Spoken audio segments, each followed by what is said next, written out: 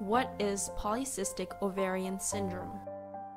PCOS is caused by an hormonal imbalance within the female body, which can lead to a variety of both internal and external symptoms. While the disorder is not completely understood, there is a general agreement among physicians that 2 of the following 3 symptoms must be present in order to diagnose PCOS. The first one is menstrual irregularity, which involves an irregular or absent period, which can lead to difficulty getting pregnant. Secondly, increased levels of testosterone, which is associated with the excess body hair, facial hair, and acne present among women with PCOS. Thirdly, polycystic ovaries, the abnormal presence of cysts in the ovaries, which can increase risk for uterine cancer.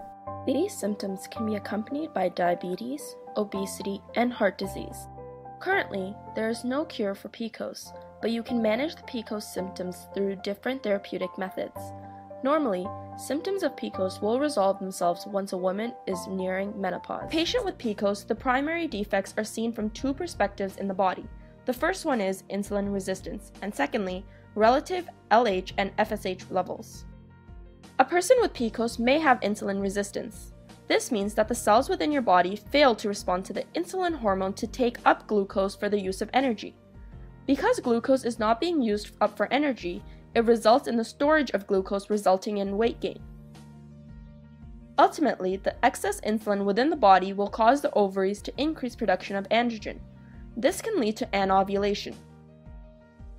Furthermore, the 2 main pituitary hormones that orchestrate major changes in your body are luteinizing hormone, LH, and follicle-stimulating hormone, FSH. These are hormones essential for reproduction.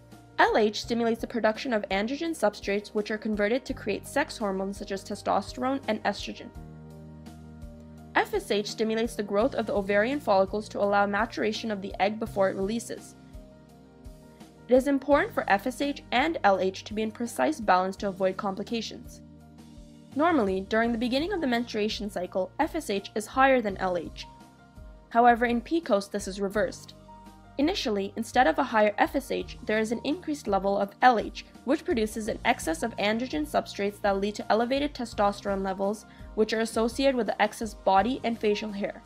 Furthermore, with the decreased levels of FSH, the ovaries are not stimulated adequately for maturation and eventually ovulation. This is the reason why women with PCOS have difficulty conceiving and experience irregular menstruation cycles.